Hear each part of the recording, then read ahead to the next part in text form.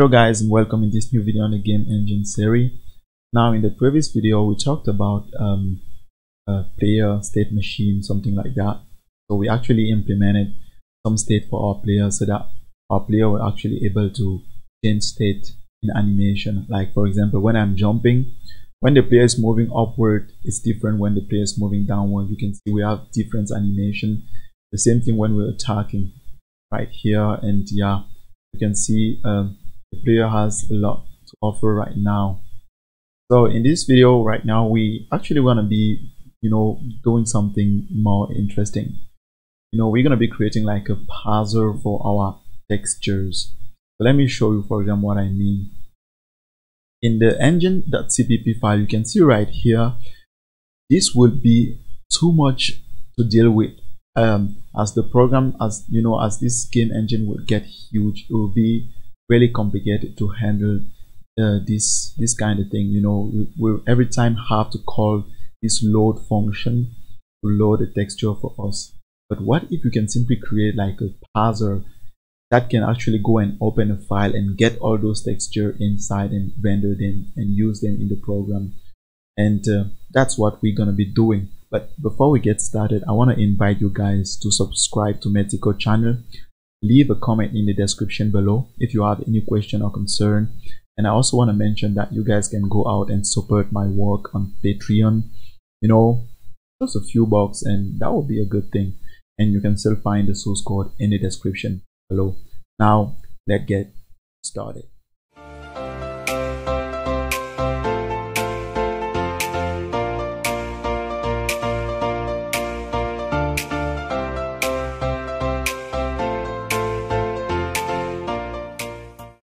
Now, as I said, we actually want to create a parser for our texture. So for that, we need to go to in our texture manager right here. Now you have to add this new method right here called parse textures.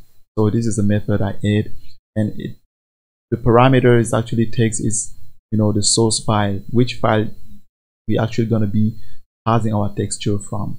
So I think that's straightforward. In the CPP file, you can see the implementation of that function. So if you got the source code, you can directly check out and see. I'm just trying to explain so that you guys could know what I added. So we have the parse texture function right here. So what it basically does is it opened up a file, the XML file. So the file that is given right here, we say open, we load the source. If anything was wrong, then we just give this message to say something was wrong, you need to check out maybe your source file, maybe you didn't give the path correctly, and we return false. And here so I want to show you that texture manager file so that you know what is going on. So this is the file right here. So in my project, let me open the assets folder so you guys can see. So in my project folder right here, I created this file called texture.tml. So TML is because I want it to be like that. It's not like a special type of data. No, it has nothing to do with something like that. TML because I say texture, markup language, something like that. So just put whatever you want, but the file is an XML file. So we have this tiny XML that we have used to create our map parser. So we're going to use that again to actually create this texture parser right here. This is going to be really important because we're going to be dealing with sequence animation in the coming videos, and it will be important for us to be able to create animation and simply pass them in our program and use them without have to deal with the texture every time. That would be too much work. That's why we simply want to create something like this. So you create a file like this. Go ahead and create a file, texture.xml if you want, TML if that's what you want, and inside of that file you will have something like this. I hope you guys can see. So you have something like this. We have the XML version and the encoding, that's not important. And now I simply say textures. This is the root element, the root XML element, and now I can simply add texture every time I want. So the texture, if you remember, when we were loading texture with our load function, as you can see in the engine right here, we had this ID and we had this path. So this is exactly what we did here. but using XML5. So we simply add the ID of that texture, and we also have the path in where the texture is actually stored. And now I think it's clear. In our texture manager, what we actually do is we get the root element, which is textures.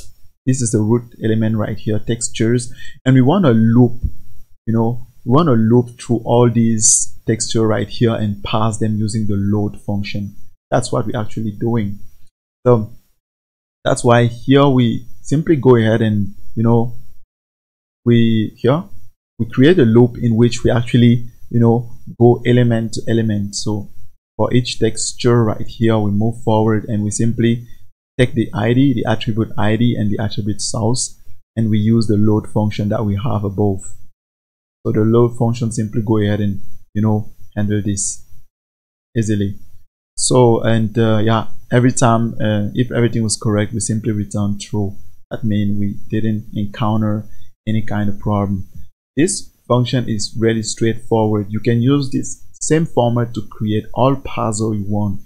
You can want to create a parser for, I don't know, whatever, for object, entity, component, because there are different ways of dealing with entity component system in games. You can actually create like a file where you have your entities defined by position, size, and texture ID. And when you start your game, by parsing the map, you simply parse those components and throw them in the exact place that you specify in the XML file. That's also one way to deal with, and that's probably one way we're going to be using later when we start creating entities and throw them on the screen to handle everything. So what we actually have to do now is to go over to our game engine. So we have nothing to change. This is all we have to do right here. To switch over to your game engine right here, and all this, we're gonna be commenting this out. We don't need this anymore. You see, this is too much for us. We don't need to handle that much information, and we can simply call our parser right here. You see, texture manager, get instance, parse texture, and we simply pass the name of the file. You remember the file was under assets texture.tml. So let me clean the project so you guys make sure I'm not faking or doing anything like that. So I clean the project, so I recompile it so you guys can see down here. It's not like I'm a liar, but need to make sure it's working. You see, everything just worked fine. And we can even report. We can even like somehow write a report right here and say, okay, everything was correct, we parsed all texture correctly. So I'm just going to copy this and paste this before we return this. And we'll simply say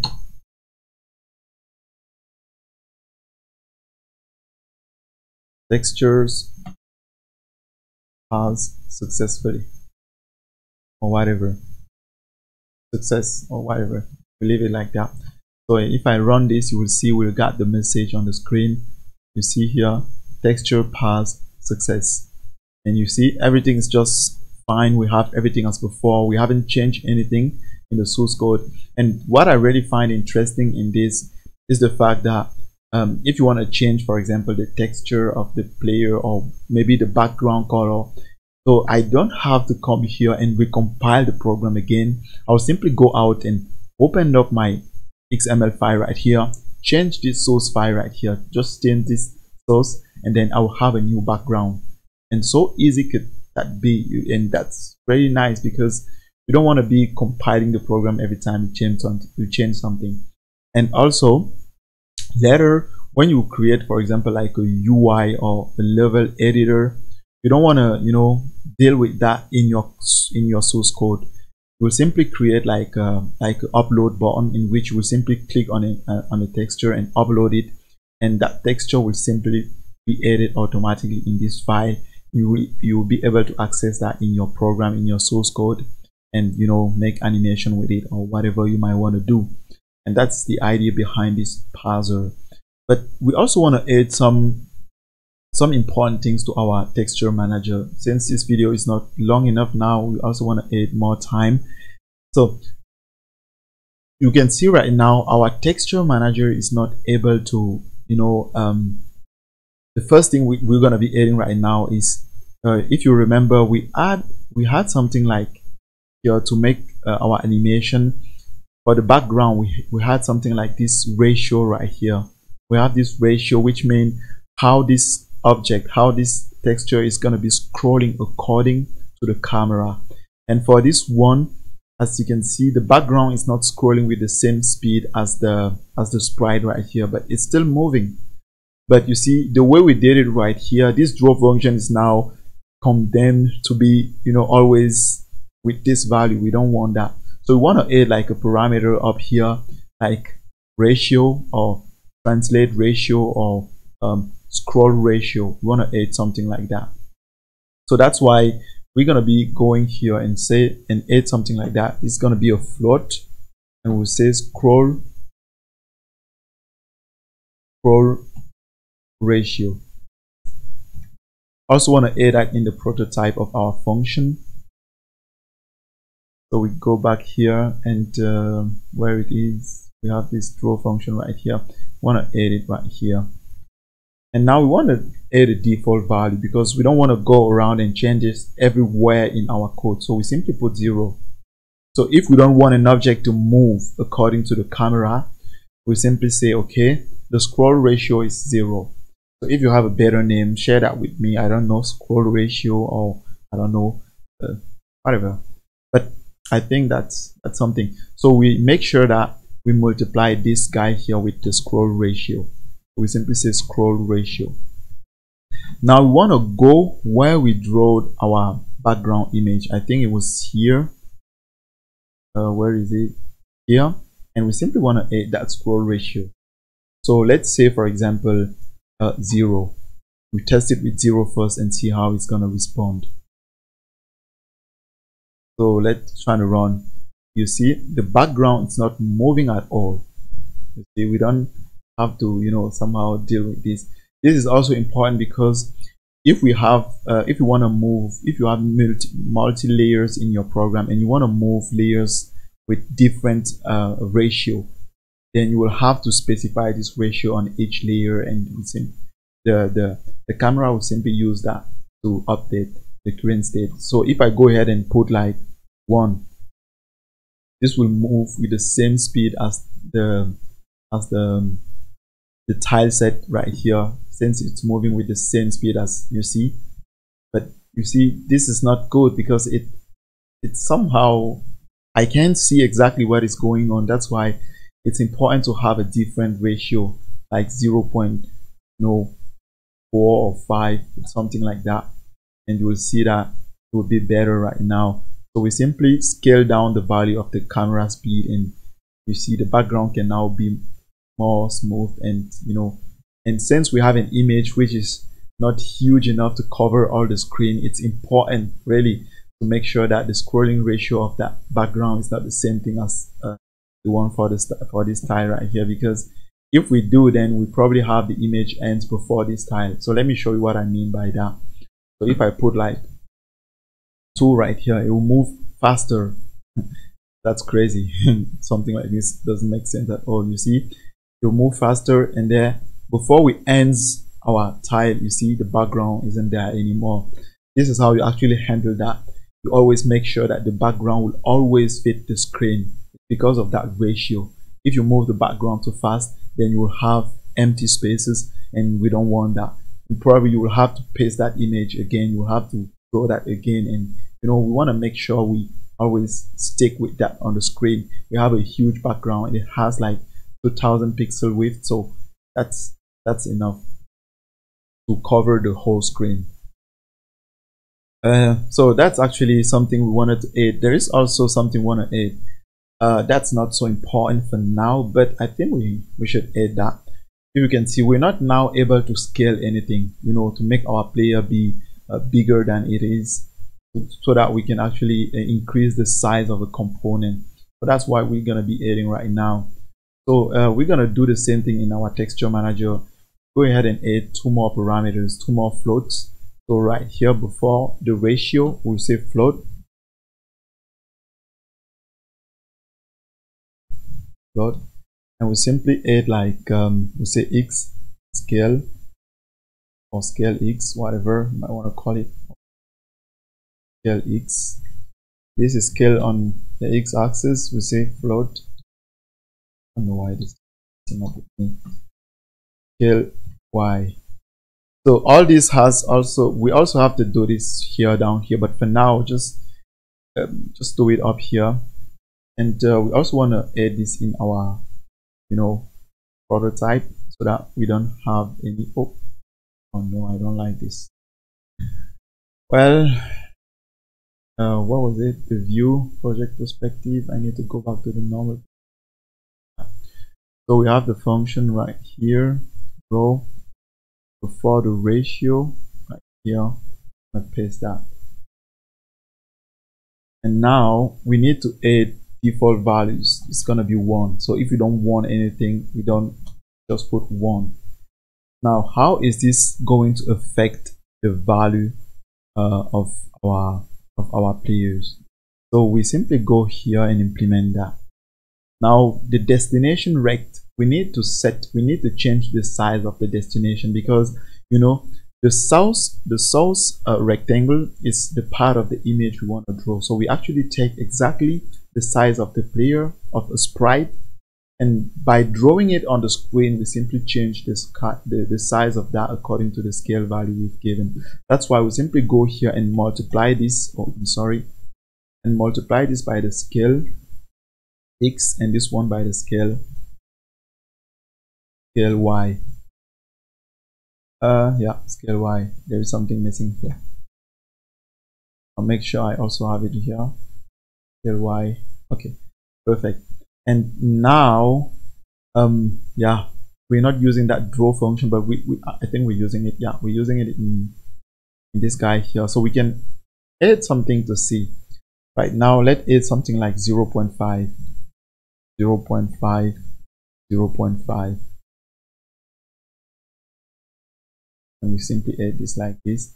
So our scale x and scale y is gonna be 0.5. So if we're trying to compile this, there's still something missing. Float scale here. What is wrong with this thing? This float is not intended to be there. Here also there's one float. Because of this. Sorry.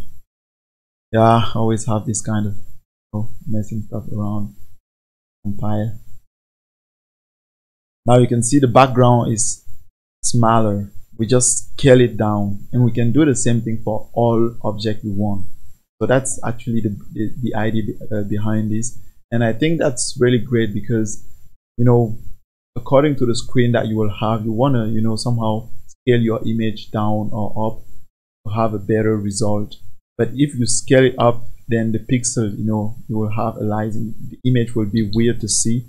That's why let me go and multiply this by 2. That's why you wanna, you see, that's really huge. But yeah, it's also nice because you will always have something around. You'll never have empty spaces.